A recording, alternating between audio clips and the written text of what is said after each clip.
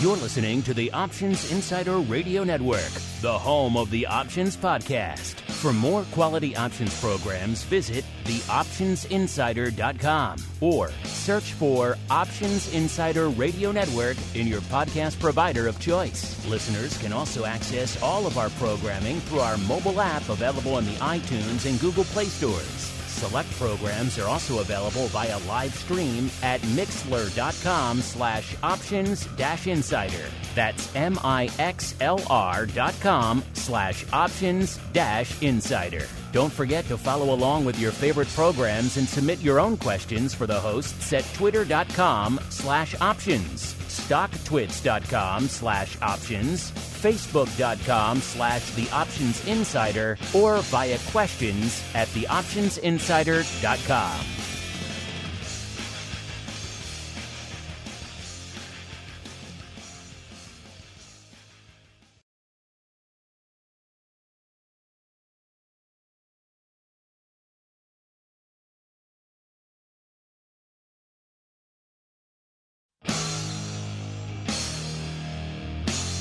And now, it's time for the show that breaks down the options market from unusual activity alerts to market analysis, strategy overviews, listener questions, and much more.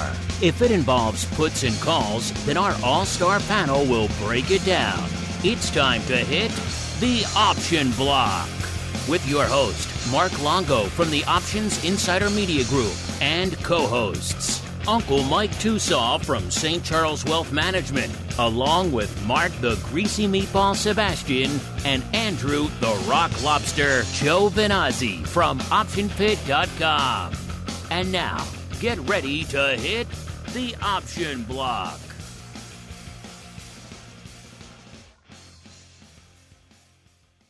All right, everybody.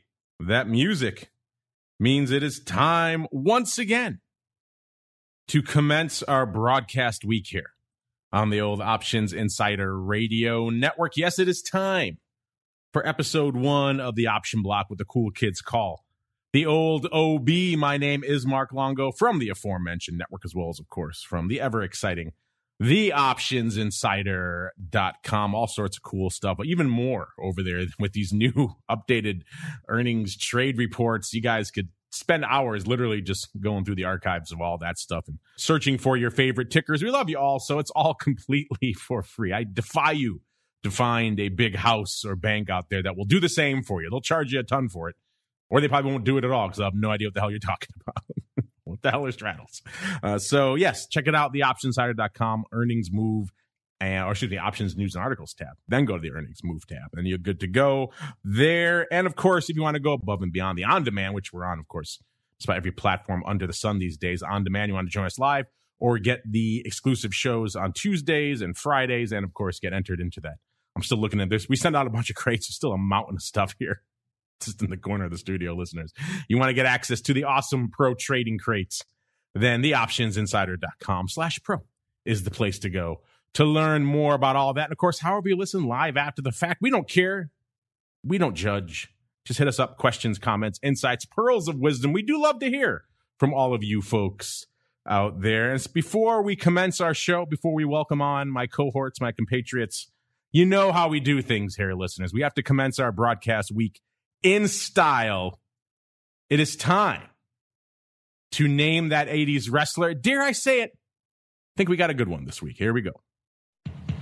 If you ever take a trip down to Cobb County, Georgia, you better read the signs, respect the law and order, use of hard times. You'll be serving hard times. You know the make you walk the line. Serving hard times. He carries a big stick, a ball and chain too. You're looking for trouble, he'll be coming after you. You'll serve hard times. You'll be serving hard times. You know the if you walk the line, you better watch it, boy. You'll be serving hard times.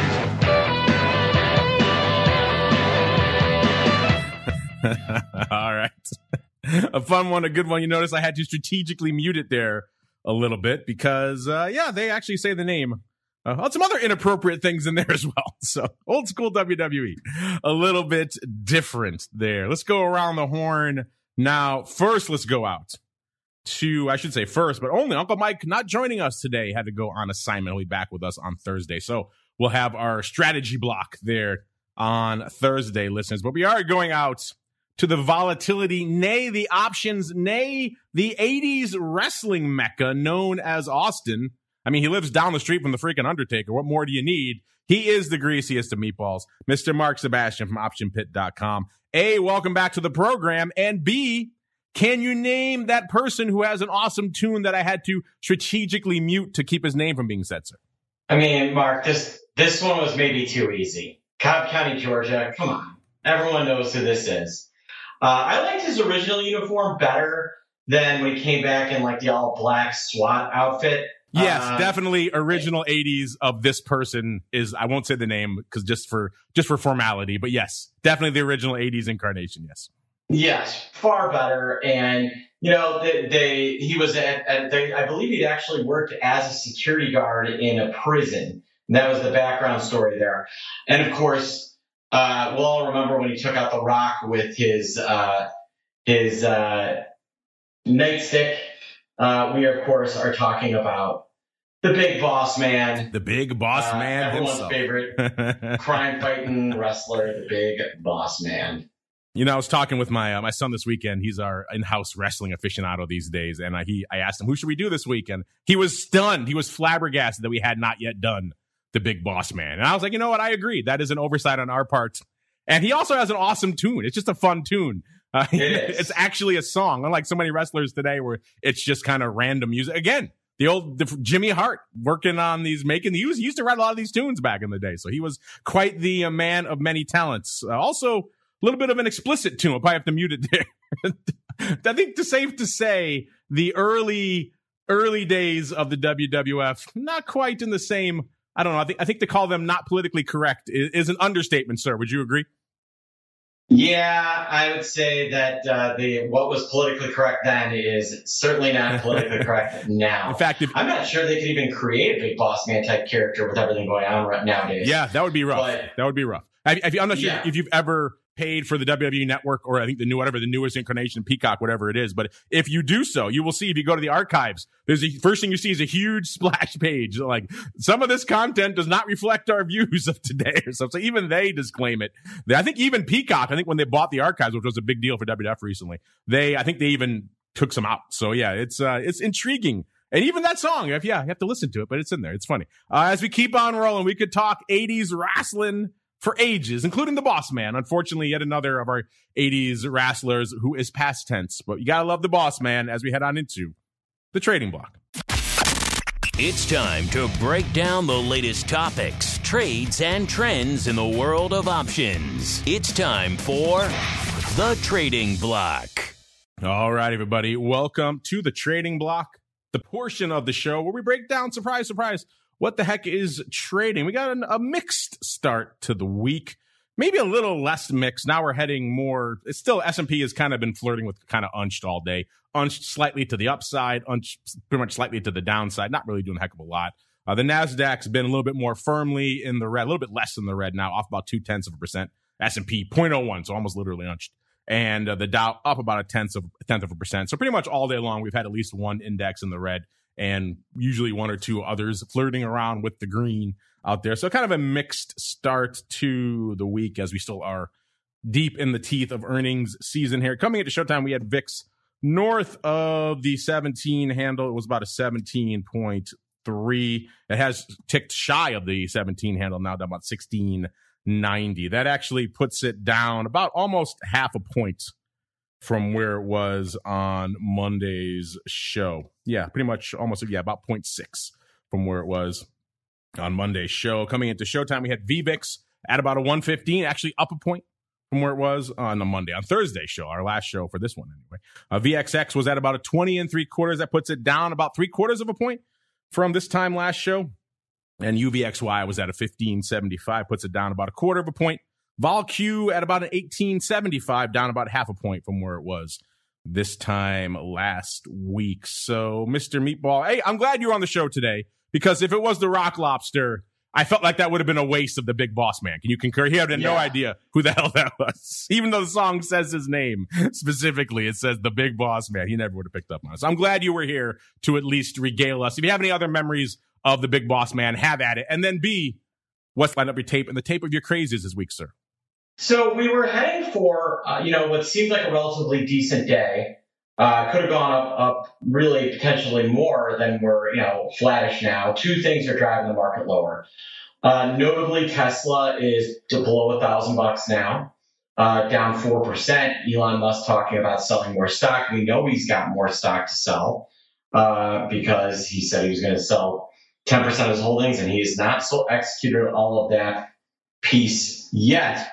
He has about another, $15-20 billion that he could sell, which should be some sort of cap on Tesla. The other thing is midday, the bond market absolutely puked. We saw TLT, which had already been down, really take it on the chin. Long bond getting sold off today, the 10-year note getting sold off today. So the puke in the bond market brought the S&P and the NASDAQ significantly lower. So the thing driving the NASDAQ, you've got Tesla down, and then you have interest rates moving higher as the bond market pukes a little bit. And on the other hand, VIX is now starting to fall off. We're starting to see, the market maybe consolidate. I would not be surprised if we got a little bit of a rally into the rest of the day. But just a kind of an interesting morning. Not a lot going on. And then, behind the scenes, the move in the bond market. And I do want to talk about this a little bit, Mark. VXTLT, we don't talk about it very often. It is the VIX of TLT. It is trading at a 2-point premium to the VIX itself. That's right. The bond market is more volatile than the stock market, according to option players. That is not usually something that happens, and is something that, I think it should be, making the ears of all traders burn a little bit, as that is not something we normally see. And if the bond market is saying, hey, we've got some volatility ahead, what does that mean for the stock market? Yes, good old VXTLT. Again, you mentioned not a thing we talk about here on the show. We're talking a lot more about Treasuries vol on TWIFO recently. So that has been flirting into the conversation more frequently of late. Of course, I use vol when you get out into the Treasury curve a little bit more in air quotes. You're talking a 4 out in the 10-year, and dare I say it, maybe an 8 on the 30-year. So a different beast when you're talking Treasury vol. But you're right, it is kind of significant when you're talking usually a more anemic part of the market from a vol perspective, suddenly roaring to life versus VIX. That probably is an indicator to watch. I know TLT is still your preferred vector for all things fixed income. Do you watch anything else from a fixed income perspective these days, sir? Yeah, I mean, the whole role of what's happening in inflation, we've got a lot going on, right? We've got inflation coming on. The Fed is tapering. We've got a lot of debt. The bond market is set. The Fed's still buying $100 billion in bonds a month, but they're going to be winding that down. And what is going to happen to the bond market over the next couple of the next 6 months? If the bond market starts really selling, if bond market sells off and yields start to pick up, that is, the old saying, bonds down, stocks up, is not true when yields are 1.5%, 2%. The bond market and stock market actually tend to correlate then. So maybe some bad omens for the S&P, and notably the Qs, which are more interest rate sensitive than the S&P itself. There we go. Let's see what's sensitive from a volume perspective out there today. What kind of numbers are we putting up out there? And actually surprisingly decent for the day. If you just glance at the S&P and you thought it was effectively unched, you'd say not a lot going up, but we're actually seeing some paper out there. I think this evolution trying to find its footing, is it a sell-off? Is it a rally? Is it unched? All that's contributing to a little bit of flow out there today. VIX coming into showtime, actually as of a few minutes ago, had about 283,000 contracts. So closing in on 300,000, which in this environment where, the ADV is kind of hovering a little bit north of 400K, that's actually a lot of paper. So interesting stuff out there in VIXland. SPY also doing pretty decent numbers for this time of day right now. 2.81 million contracts on the tape. The ADV is about 4.7 million out there. The S closing in on 1 million contracts on a day when it's unched. That's interesting. 967,000 contracts. That's nothing to sneeze at out there in the S. The ADV is about a little bit shy of 1.5 million out there. The Qs also putting up some numbers, 861,000 contracts. The ADV about 1.5 million out there. And small caps, at least through the IWM lens, looking pretty active as well. 371,000 contracts. The ADV out there has exploded, and this in the last couple of weeks is up to 757,000. Typically, it would be around 500-something thousand. So that 371 number looks a little bit different when you look at the more recent frame of reference outside of this, crazy burst we've seen in the last couple of weeks in small caps. The ADV should be around 550, 580. So 371, a pretty active day. Speaking of active, let's go out to the top 10. Let's see what's dominating the tape out there. It's kind of fun to rack these numbers up these days because you never know what you're going to get out there. We're in the middle of earnings season, of course, still. We have a lot of other crazy stuff popping off in the broad market. So you never know what you're going to get. The top 10, kind of like a box of chocolates, outside of a few names that are kind of stalwarts out there these days. You're probably going to see NVIDIA out there. You're probably going to see Tesla and Apple out there. And maybe throw in an AMC or an AMD, one of the symbol twins. But outside of that, so maybe, let's say half of the top 10 is up for debate on any given show. Number 10 today, again, it cost you 312,000 contracts. So for a kind of day, you're seeing a lot of paper. That's nothing to sneeze at. 312,000 to break into the top 10 listeners. That gets you to TLRY. So we're back out to the cannabis sector. I do believe Sundial and some others had some earnings of late. So we're seeing a lot of earnings, a lot of action out there in that part of the space. Sundial is actually off 4 cents today. What is good old TLRY up? TLRY is up about nearly 5%. So interesting. Where do you play? If you play in the sector, listeners, what is your preferred name? Are you like a little bit of all of the above? Do you not touch it? Hit us up. Let us know. Number 9, one half of the symbol Twinology.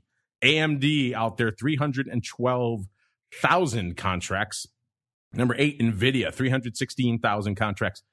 Things are getting so crazy out there between, for the graphics cards and the chip shortage. And of course, people wanting to mine crypto. So they're getting the graphics cards out there as well. We're hearing stories of truck hijackings for graphics cards. So it's nuts how desirable of a commodity these graphics cards are. So that means NVIDIA going to be hanging out there for a while at 316,000 today. Number 8. Number 7, the other half of the symbol Twinology. Dare I say it, perhaps the reigning king of the meme stocks out there. Some folks may say GameStop. It is AMC, 326,000. Number 6, when I was just talking about Sundial, who they have earnings, I knew it was recently. It was last Thursday. They popped off. They're at 387,000 contracts. So TLRY, number 10, Sundial, number 6. A lot of action in their neck of the woods today. Number 5, it's Ford. I think we can safely say this is a meme stock now. This thing's up another quarter, 1972. They're at 389,000 contracts for number 5. Of course, they also had a big stake in that Rivian IPO of late. So also contributing to a little bit of this upside love in Ford. People might say, that's weird. Why doesn't Ford just do it themselves instead of investing in this startup that has pretty much yet to produce a car? But hey, it worked out from an IPO perspective for them. Number 4, we got our friends across the street, Boeing, back in the action. I need to head over there again and check out, see if their cafeteria is back. I know they're not doing their big awesome Wednesday barbecue anymore. That was another victim of the pandemic, but perhaps their cafeteria will be open again. Up 11 points, so nearly 5% today, 231.83 out there. So big moves out there in good old Boeing. Looks like they have a couple of different things going. They got some commitments for some of their fighters, and also they're saying air shows are coming back, and that's apparently a big driver for Boeing.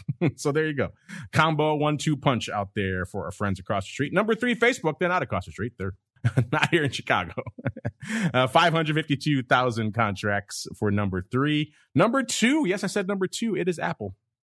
802,000 contracts. And then number 1, as Mr. Meatball alluded to, they have the temerity to sell below $1,000. Yes, it's Tesla. 1.03 million contracts on the tape right now. They're at 990, almost 991 coming into show. Just ticked down 989. So this thing's moving off about 43, almost 44 handles out there today. So there you go. Day that ends in Y. Some sort of controversy. I saw you had a bit of a dust up with Bernie Sanders on Twitter. So a lot of fun out there. And Musk watch. You could pretty much just spend all your time doing that. And I think it'd be a pretty sad time. But hey, if that's what you want to do with your days, have at it out there. Let's talk about what's not sad. That is options volume. We were so busy last week, listeners. We never even got to the numbers from our friends out there in OCC for October. Let's sink our teeth into those now, listeners. Like I've said many times, the question coming into this year was, can this crazy options palooza continue? The answer is a resounding yes. October volume up 29.7% from October of last year. Once again, every month this year has pretty much been the highest, whatever month it is ever. And October falls into that category. The highest volume October in history, the fifth most active month in overall market history out there. Pretty much every month this year almost is vying for the number one spot, if not somewhere in the top 5, it seems like these days as well. Total volume in October, 825.5 million contracts. Total cleared volume to date. Now, this is interesting, listeners. Total cleared volume to date through the end of October was 8.1 billion contracts. Why is that significant? Well, as you will recall, last year, 2020 was a ridiculous record-setting year. The total volume for the entire year of 2020, which was a bananas year, the craziest year ever in the history of the business until today, until now. 7.52 billion contracts. Now, to put that in some context, no one ever thought the business would ever hit that number. If so, or if they did, they thought it'd be many, many years distant. And instead, they hit it last year. And the options market has already surpassed it by a significant margin by the end of October. So that's what we're talking about when we say these things are crazy. We're beyond the realm of normalcy out there. These are completely uncharted waters from a vol, from a skew, and now from a volume perspective. That's what we mean. These are numbers that people who've been in the option space for a while probably never thought they would see. And yet it's almost become par for the course these days. So yeah, we beat October, or I should say beat 2020 already by the end of October. Just think about that. That is nuts. Let's drill down a little bit further here. Get clear a lot of stuff over there at OCC. Exchange listed options, that's where we like to hang our hat. 821 million contracts, up nearly 30% as well. Equity options, drill down a little bit further. 777.5 million contracts. It's up 30% exactly from this time last year. That number includes cleared ETF options. If we pull those out, those were 232.8 million. It's up 19.5%. Drill down a little bit further. Index options, 43.6 million. That's also up 23%. If you've been listening to the show for a while, you know that's kind of been a bit of a dark spot sometimes, but they're up nearly 25% in October. Again, we talked about year-to-date volume, but year-to-date ADV now. What is the average daily volume of the options market right now? 38.6 million contracts. My goodness. And that's not enough. Even futures, which have been kind of the laggard of the bunch ever since the pandemic kicked off, 4.5 million contracts. That's up 33, almost 34% from October of last year. So, Mr. Meatball, a lot to unpack there. I would like your thoughts on any of those numbers, if any of those surprised you. And also, we were talking the end of last year, what a ridiculous year it was. Could we ever possibly hit that again anytime in the near future? A lot of people thought probably not. It seemed like it was an aberrant year, and yet already surpassed it by the end of October, sir. What are your thoughts? Yeah, I mean, we've just seen a crazy amount of retail trading continue to enter the markets. We see more and more regular investors, advisors, embracing options as markets get more and more expensive. Big houses are jumping all over it. And so I got to say, I'm surprised that we blew the doors off so quickly and so profoundly. But I'm not surprised that option volumes have continued to be as high as they are. Now, Mark, can we talk about something else real fast? Have at it, sir. The floor is yours. All right. Are you one of the people that has contributed to attempt to buy the Constitution? Is my question. I have not, no. So there is, and this will be something for your crypto rundown, I'm sure. they're releasing an NFT that gives you, if they're successful, shares in ownership of one of the original copies of the Constitution, the last one in private hands, that is going up for auction this week, to own a piece of the Constitution historical document. I gotta say that as crazy stories goes, this is up there.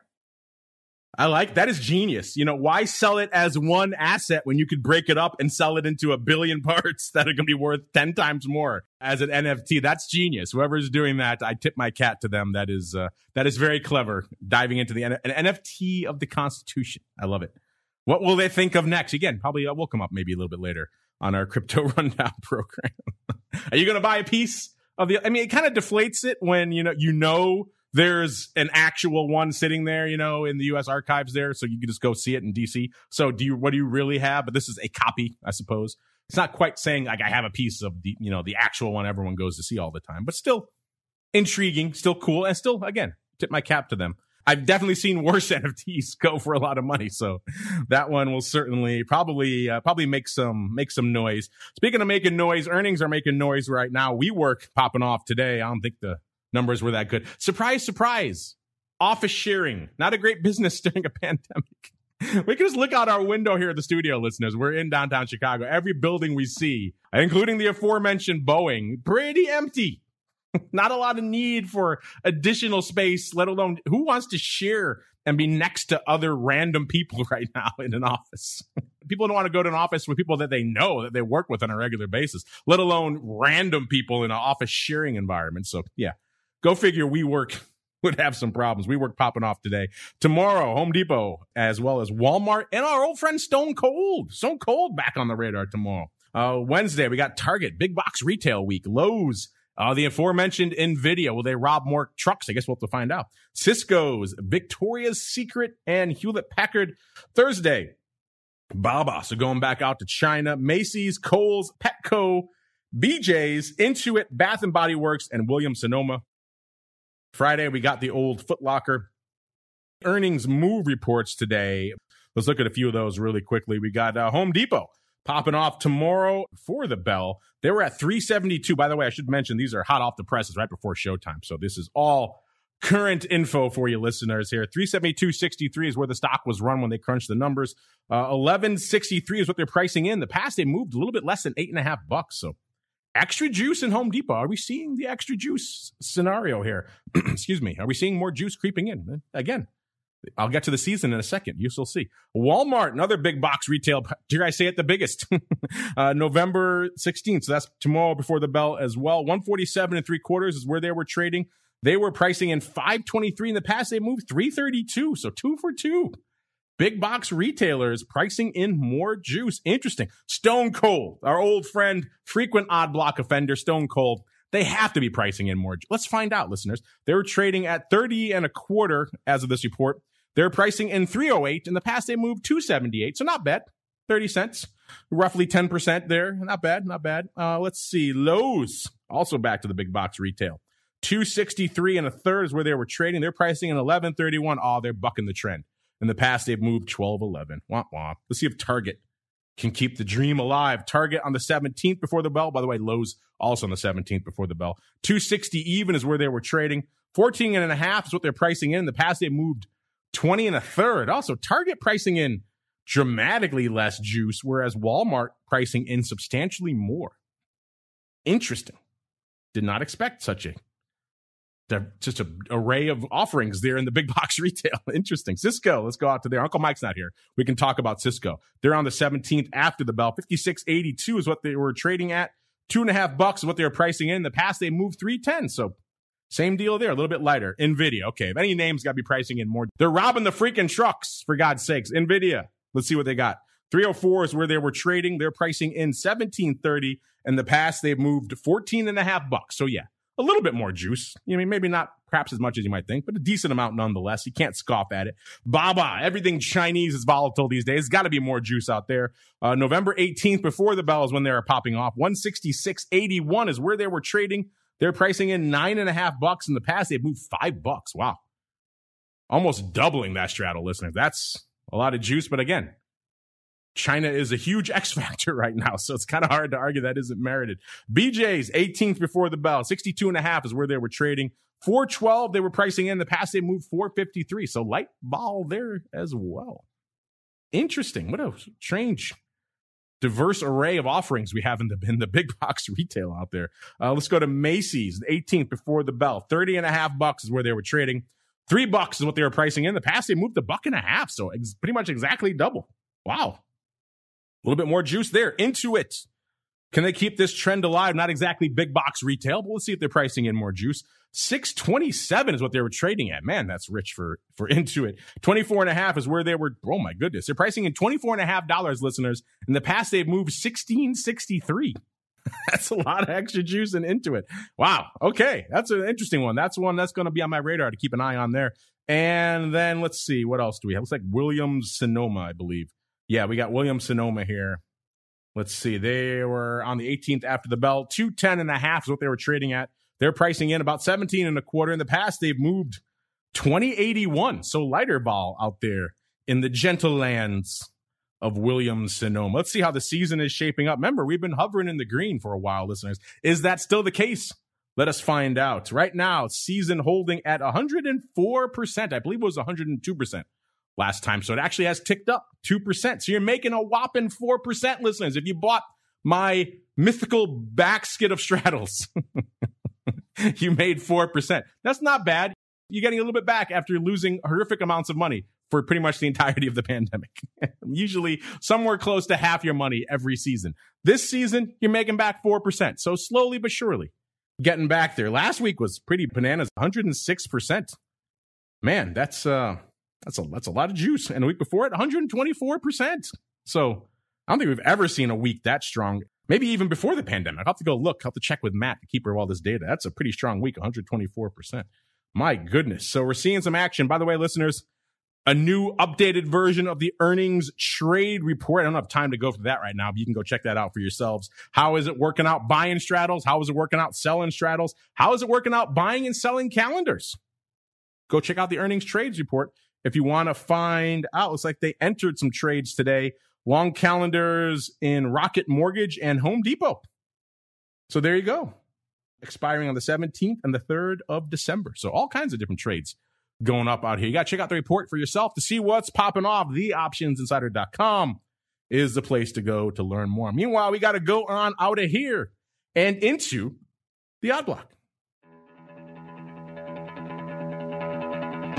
It's time to break down the most interesting, unusual, and downright questionable options activity that's been identified by TheOptionsInsider.com.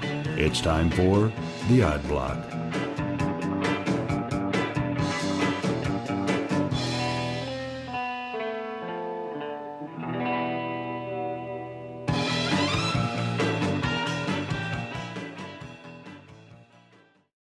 All right, everybody. Welcome to the Odd Block, the portion of the show where we get weird, we get wild, we get crazy. You know what? Before I unleash our Eye of Sauron, Mr. Meatball, I know you're out there always running your Gamdar scans and seeing what's blowing the doors off. What's lighting up your Gamdar tape today, sir, before we unleash our Eye of Sauron upon the world?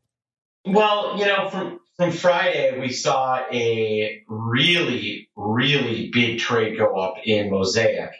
And this one was a little bit of an eyebrow raiser. A customer bought 50,000 of the March 50 calls, sold 50,000 of the 60 calls, paid 50 cents. You know, if you look at what's going on in ag and grains and things like that, it is a pretty interesting play. That went up pretty darn huge. Some other names that are going up in the Gamdar, or the Gamma Radar, as we like to call it. You know, we've been watching Fuel Cell, we've been watching Plug Power, a lot of movement there. Interestingly, the Robinhood borrow rate has really fallen off since they had that hack. Kind of interesting. And then Palantir has been extremely active along with Ford. Ford and Zynga. This is interesting. Zynga, we've seen just call spread after call spread after call spread. It's down today, but there was a lot of activity leading into their earnings, and we continue to see some call buyers. There you go. The hot action off of the GAM. That's what the cool kids call the GAM. Who calls it Gamma Radar? Nobody. Everybody calls it the GAM. That's what the cool kids call it. Let's see what the cool kids have their eyes on today, especially our Eye of Sauron. He's the coolest kid of all out there. Big, burning, fiery eye. How could that not be cool? And his gaze has fixed first. This might be a newcomer. I do believe it is to the odd block. This is Confluent Inc., ticker symbol CFLT. They have subsidiaries out there in Pipeline, DB, and a few others. You might think pipelines, that's, nat gas or oil. But no, this is actually a data streaming firm. They went public earlier this year, back in, looks like in June. They had one of these, crazy tech IPOs. They rallied 30% on its first day. Were valued at more than $11 billion. They IPO'd at $36, opened at $44, got up as high as $47. So nice, nearly 31% pop for them just on the IPO day. And then ever since then, been kind of on the rampage again, getting up to, looks like it's a 52-week high of nearly $95, $94.97. And then selling off again back to where it is right now, $82.33. Still well north of that IPO level of what I say it went public at about $36, $36. So pretty much almost a threefer out there. Leslie Swordno hit his 52-week high recently. So what has our Eye of Sauron found in this extremely, shall we say, meme-heavy name out there of late? Looks like Mr. Rock Lobster, or I should say Mr. Meatball. I apologize. Mr. Meatball. Not the trade I would have expected. Given this explosion of late, I would have thought maybe some crazy upside call flyer or something like that. Instead, we're seeing put selling and not very meaty at all. Very small puts. In particular, it looks like the Nove 75 puts. So like I said, the stock's about $82.30 right now. So a little over $7 out of the money puts here, going up, not quite on the bid. They were a dime better than the bids. They got a little bit of price improvement here. They got them for 40 cents. They were 30-cent bid at the time. They sold nearly 8,000 of them, 7,900. The vol, if you're wondering, listeners, still pretty juicy, 94%. So they're not getting no vol for these. They're getting a decent amount of vol and some premium, not a ton out there. Yes, you know my thoughts on these listeners. When the stock has exploded like this one has from, then you turn around and sell puts. I don't care how far out of the money. This case, $7. These things could easily be $50 in your face again. We've seen a lot of this of late. This is kind of the trade du jour. We used to see the other side of this. We used to see buying calls for more upside. The stock was pretty much, actually a little bit higher when these went up. The stock was 85.12. So these are already going to be, unfortunately, bid in their face. So it's going to fail your compatriot, the Rock Lobster's first test. Are they bid in your face? And the answer to these is, unfortunately for them, yes, there are earnings, but not in the cycle of these options. The earnings next time are on February 24th. So Mr. Rock Lobster, or I should say, I keep saying it, Mr. Meatball, A, has this Confluent come across your GAMDAR? And then B, what are your thoughts on this trade? And in particular, this kind of trend we're seeing lately of these crazy meme names exploding and then people coming in right behind it on the other side to kind of pick up pennies right after the steamroller has passed them by. Yeah, well, the stock's down nicely today. Pretty aggressive sale, but that's not terrible premium to be short for a week. $12 out of the money. So I don't hate the sale. I think I would do it a little differently, but I understand what they're trying to do. They're thinking I can beat the clock and sell these at 40 cents and, collect a ton of premium and not have to worry about taking delivery on Confluent after Thursday or Friday. That's true. The time does work in their favor. These are very near term. These are November, in case I didn't say that, listener. So they are very near dated. So that makes it a little bit better. If they were selling, December or something, or God forbid beyond, I would say you're taking your life in your hands. But in this case, they only got to sit there and really stress for a week. But they can stress because, as you've seen, this thing can move a lot in the span of a couple of sessions, including well south of that 75 strike. So we'll come back to these, see if they keep their full 40 cents, listeners, or if they perhaps had their proverbial face ripped off. We shall find out. Let's keep on rolling here. Let's go out to another newcomer, Fluor Corp, ticker symbol FLR. This is a multinational engineering and construction firm, headquartered not that far from you, in Irving, Tejas. They work predominantly in the oil and gas areas out there. Let's see, trading right now, $23.37, up let's see. I had a good year, but let's look at what's up today. Today up about $1 or about 4.5%. So not a bad day either. A year ago, they were trading a little bit shy of that. They were trading 14.20, and they rallied all the way up to pretty much looks like their 52-week high was right around $25, and that came in May 7th or so. So they rallied from $14 in November all the way up to about 25 in May. Then they sold off pretty sharply back down to 17. By the end of May, they're trading $17 again.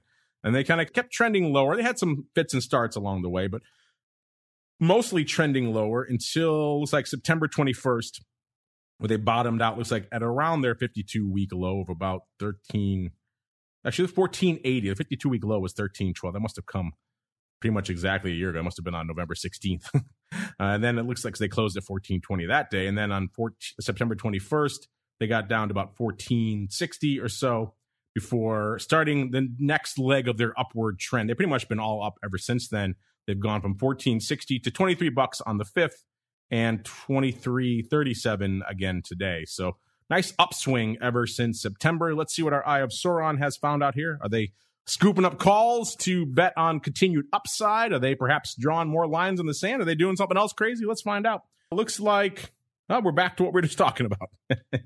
Selling puts after a rally. We got the DEES. These are expiring on the 10th. So these are in the weeklies. What do we got? 20 puts going up for 20 cents. This time hitting the bid. No playing around with it. 3,610 times. And let's see. It's about a 50 vol, if you are wondering, listeners. And the stock was a little bit lower. Stock was 22.96 when these went up. So stock has rallied a little bit. So these looking a little bit better. There are no earnings in this cycle. The next announcement is on February 25th. So looks like we got a little bit of post earnings, just taking a little bit of yield off the table. Mr. Meatball, what are your thoughts on these line in the sand puts in everyone's favorite name and your Texas neighbor, Fluor? Fluor, gotta love it. This is another one where it's looks like a yield play, looking to, collect 1% of the value between now and December or take delivery. Kind of an interesting one. Doesn't have earnings, but someone's saying, hey, this is a level that I think things are too cheap, and was, just odd. Hence the name of the segment, the odd block. Let's see. We'll put that in our to be watched category as well.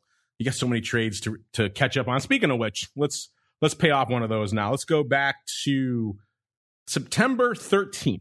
In particular, this is a good old Constellium Brands. How do I remember these, listeners? Because they are the manufacturers of rolled aluminum. I'm sure you could recall me saying that once or twice on the show. That's why I love when this name comes up. It gives me a chance to say aluminum. The British just say it so much better than us. September 13th, we talked about what we thought was a pretty reasonable line in the sand put sale in everyone's favorite rolled aluminum manufacturer, Constellium Brands here. And the ticker symbol CSTM. I won't tell you where they're trading right now. A bit of a spoiler. At the time, back on September 13th, so nigh over 2 months ago, we saw 5,750 of the October expiring on the 8th. So these are in the weekly. So these have been in the books for a while here. 18 puts going up right off the bid for 23 cents. That was about almost a 50 vol, about a 48.5 vol. So not bad for a manufacturer of rolled aluminum. The stock at the time was about 20.25 when these puts went up. Looks like they dodged the bullet on earnings. Their trade expired on the 8th. The earnings were on October 27th, so they didn't want anything to do with the earnings out there. Looks like they picked up from this trade right around $130,000 in premium, so not nothing. And it seems like these ones worked out. Stock went out on the 8th at $19.20. Let's look really quickly and see if it ever really flirted with that level between September. Looks like the lowest it got was after expiration. So they got out of Dodge at the right time. The stock got down to $17.31 on the 25th of October. So if they had traded through the earnings announcement, perhaps would have been wearing it a little bit. But then it rallied right afterwards. So right now it's trading 19.25 again. So that was a brief blip there to 17.30, up about $2 from that level now. So even if they did go in their face, if they waited a couple of sessions, it would have come back for them. So They had a brief flirtation if there was longer term, but in their time frame, the stock never really threatened the 18 handle at all. So looks like they kept their full $1.30. All these puts were still open at expiration. So Mr. Meatball, a little bit of an early pre-earnings harvesting of the old premium in some rolled aluminum. Looks like they kept all their money, sir. What say you? Yeah, good for them. They sold those puts, stayed above, kept their money, and that is the whole goal of a put. This is exactly all those cheapy puts. The reason why they do it is because they're likely to keep the dollars, and it looks good until one of these absolutely blows through the bottom and they've got egg on their face. Let's see if you guys put egg on our faces with some of your questions. It is time for the mail block. It's time to take your seat on the All-Star panel as we read your emails, tweets, Facebook messages, website comments, and much more. It's time for the mail block. All right, everybody, let's get to it. Let's dive deep. Let's see what you folks have on the brain. Before we get to that really quickly, let's pay off the question we had last week. A hot and fast and furious one. A lot of votes were coming in all over the place, which is fun to see. But also, clearly, people had not been listening to the show for the earlier days, not even that early, like a few years ago on the show, because we made the answer to this one pretty clear in terms of what is pretty much in any given month, any given cycle. There's a 99.9% probability that the largest open position in Tesla options is going to be some ridiculous, I should say, quote unquote, catastrophe put. The one put. Sometimes it's the 10 strike, but usually it's the one strike. Something ridiculous. We've talked about it many times. We used to have a whole segment on the show about it, breaking down the Tesla catastrophe puts. There's clearly someone who's out there probably selling credit default swaps against Tesla and then this hedging that last little bit of premium. Shows how much they're selling these things for. They could afford to waste all that money. And that's pretty much was the case when we did this poll as well. We asked you what's the largest open options position in Tesla. We started with calls for a reason. We knew that would lure you in, and it did. The March 2023 2,000 calls got nearly half of the vote, about 46.8% of the vote, followed by number 2, the November expiring last Friday, the 12th. 1,000 puts, 30.5%. No joy there. Number 3 was the savvy folks, the June 2022 $1 puts, which was, as I said on Ball Views on Friday, the actual winner. And then number 4 were the Jan 2024 1,400 puts, 9.2%. By the way, 13.5% for the actual winner. So 13.5% of you fall into the savvy category out there this past week. And again, this is something that just pay attention to when you're listening to the show and looking at these options. It's going to be Tesla has crazy, crazy paper, but it's going to be those 1 or maybe the 10 puts. If you ever do these polls again, you see some cheapy put on there, pick that one. That's going to be typically the answer. I think at the time we ran it, was something like 140,000 of these things open. Those far and away much more than the next closest strike, which I do believe was another one crappy strike put somewhere. It had about 80,000 open. So yeah, those two together, you had almost not quite 250,000, close to it in terms of just size open interest on just crappy nonsense strikes. So everyone thinks calls, but that's not the case in Tesla land. All right. And actually this week's question, going back to the vol, this is always a fun one for us. We did it recently and some people got a little bit flummoxed by it. They didn't really figure it out. So we're going to do it again. We changed it up this time though. Threw a little bit of a monkey wrench in for this week. We're asking you, let's talk about volatility. It's on everyone's mind these days.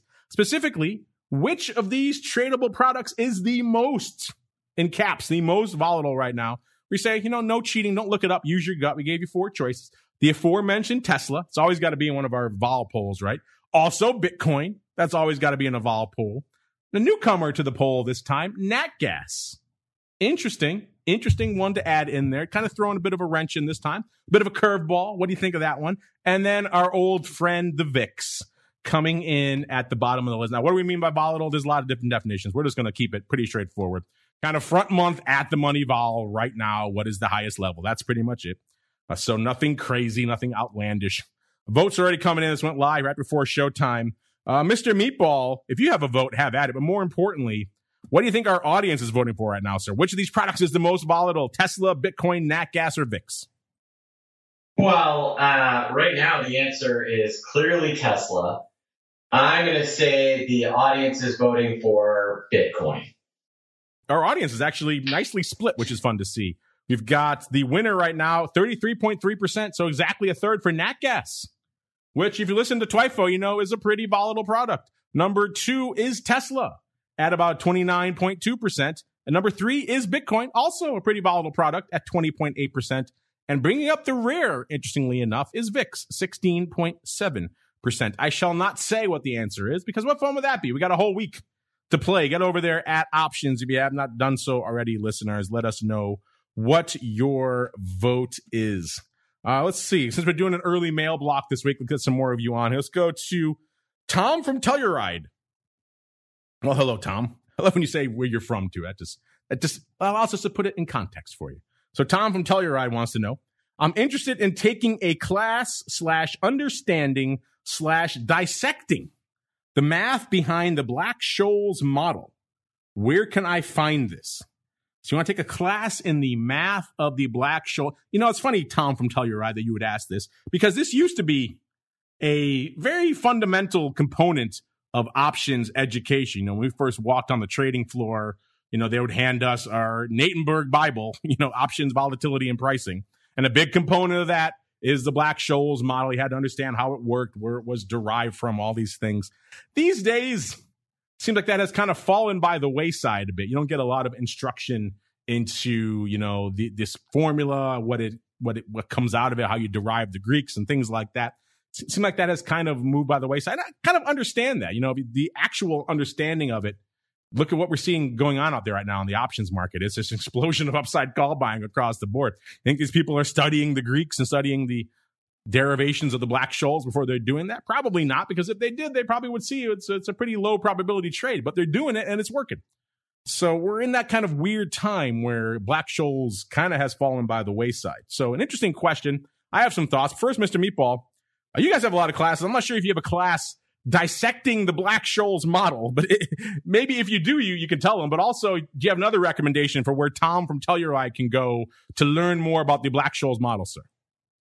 You know, there's stuff on YouTube and there are books, and you know, I think there's a book out there where you can literally build the Excel model or the Black-Scholes model in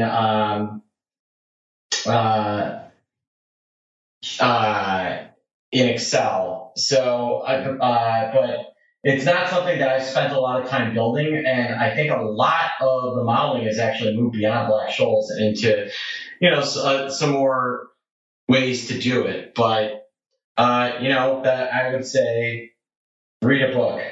Yeah, that's kind of one of the best ways to go. You're right. First off, I think a lot of people have moved beyond Black-Scholes. There are many other different ways to price options out there these days. If you want to dive deep into it, you could search a lot of the archives. You go to a place like Wilmot. Yeah, it's very much a financial mathematics and modeling area. Even some crazy obscure corners of Reddit and other places will talk deep about the financial modeling and derivation of formulas like this. So if you search for it, you should be able to find it. There are, of course, like I said, the early books like Natenberg and others that go deep into this kind of stuff that you could do. If you want to dive deep and take an actual, you know, financial mathematics course, there are a bunch of those courses that would imply, of course, taking an actual course and signing up for it and all the things that are involved in that. Maybe you don't want to do that, but I would start with some of those books and kind of searching some of those forums, some of those mathematical kind of modeling areas like Wilmot and others, and you probably could find a lot of good info. But yeah, this is kind of old school options math. You don't see this discussed that much. Maybe we need to do, I don't know, if we do this on boot camp, though, it'll probably blow people's minds. So maybe we won't do it, but maybe we'll touch on some of the origins there just for fun. All right, let's squeeze in one more here. Let's go out to J4340. He writes in every now and then. That handle looks familiar. He says, hey, Mark, any chance you think you could get the Oracle of New Hampshire to add something to the earnings season report? I was thinking seeing the standard deviation of implied versus actual move would be interesting to see if it is the whole market having a similar move or a handful of firms skewing the data. Also, an up versus down move metric would have been really interesting to see this season as well. Thanks. You know, we get a lot of requests for these, Jay. I'll certainly can put yours in the hopper to them. We're not in a rush to inundate them with a lot of requests because obviously Matt and his team, they're busy doing their actual jobs, which people pay them for a lot of this data and that sort of thing. So we're not in a rush to say, hey, give us even more free data for our listeners. You guys get a lot of free stuff from them already. So we're not looking to ramp up the level of work they're doing. That said, they did just add a whole new report for you folks. That is the earnings the earnings trade results report. So check that out. That's great data there as well. I will float this up to them. Again, they have a lot of things going on, so I don't know if we can expect to see that added anytime soon, but they love your feedback, so I'll make sure to let them know as we keep on rolling right on into the Around the Block segment. It's time to tell you what we'll be watching on our trading screens until the next episode. It's time for Around the Block.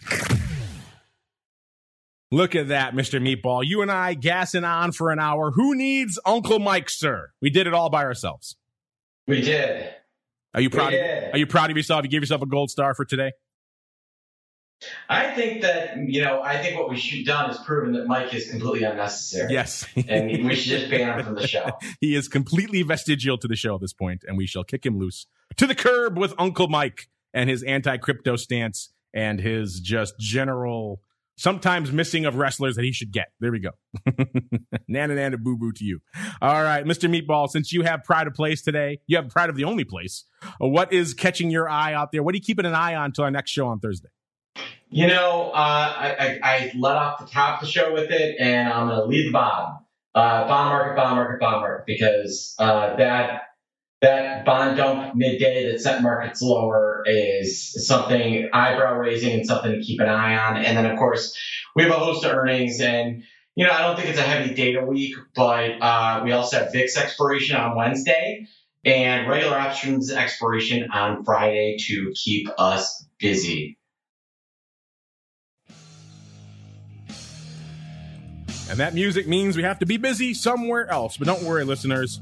We shall return in about an hour to dive deep into the world of crypto. Will we get to these NFTs? Who knows? We'll be joined by the folks from Crypto Patterns. If you know me, you know I'm not the biggest of technical strategist, technical analyst, technicals fan out there. But that said, they do seem to work a heck of a lot better in crypto than they do in other asset classes, probably because there are no real other valuations to interfere with them. There's no fundamentals. There's nothing else you can really look at from a crypto perspective except for technicals. So it's like I've said many times, technicals are a bit of a self-fulfilling prophecy. If enough people do them, they will work. And it seems like that is the case in crypto. So stay tuned for that. Should be pretty fascinating stuff. See what levels we're seeing out there in the exploding world of Bitcoin and ETH and everything else out there. But before we get there, Mr. Meatball, if folks want to hit you up, talk about the Gamdar, where should they go? What should they do, sir? Yeah, go to optionpit.com and join us. Read our VIX Edge blog every day. Read the Pit Report. We're putting out amazing content on a daily basis. Optionpit.com and subscribe to those newsletters.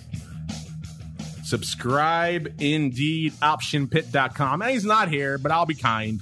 I'll give him a plug anyway. He is the uncleest of Mikes.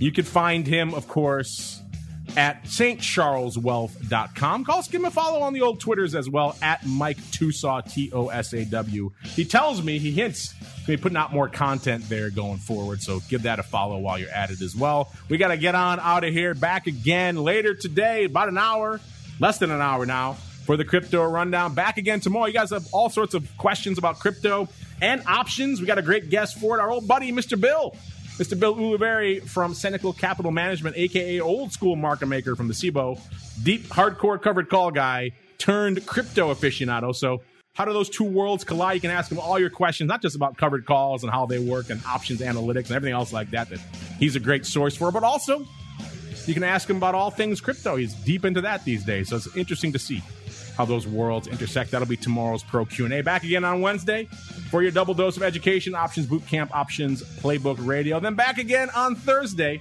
episode 2 of the Option Block. We'll see you then. You're listening to the Options Insider Radio Network, the home of the Options Podcast. For more quality options programs, visit theoptionsinsider.com or search for Options Insider Radio Network in your podcast provider of choice. Listeners can also access all of our programming through our mobile app available in the iTunes and Google Play stores. Select programs are also available via live stream at mixlr.com/options-insider. That's mixlr.com/options-insider. Don't forget to follow along with your favorite programs and submit your own questions for the hosts at twitter.com/options. stocktwits.com/options, facebook.com/theoptionsinsider, or via questions@theoptionsinsider.com.